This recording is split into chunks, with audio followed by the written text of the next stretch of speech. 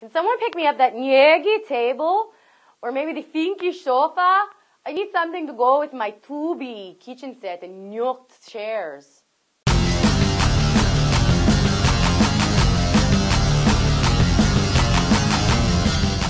Single-handedly decorating every dorm, apartment, and new age home, yes, that was a Swedish accent, around the globe. It's Ikea, making us work for us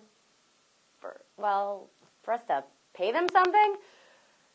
I've decided to open a restaurant based on the same theory as Ikea. I'll show them a plate of food, let them get nice and hungry, and then invite them into the kitchen where there will be instructions without any words and the materials needed to make it themselves.